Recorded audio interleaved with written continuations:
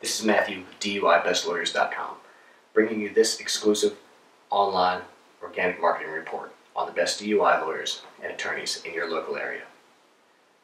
Follow me in this online video series on the best DUI attorneys and lawyers, and you'll learn how to debunk common mistold myths from our past about how to escape DUI, breathalyzers, and roadside tests, as well as how to decipher which is the best lawyer or attorney for your particular case. For instance, back in high school, it was common knowledge that, amongst our crowd at least, if you got pulled over, one way to avoid failing the breathalyzer test was to put a penny under your tongue.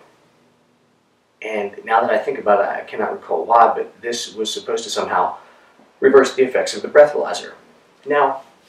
my best friend, true story, I swear, one night found himself in this situation,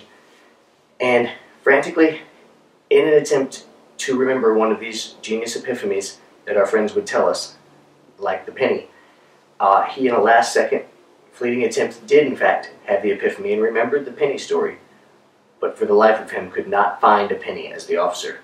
was approaching time for him to take the breathalyzer. So my best friend, in his last genius attempt to avoid his DUI,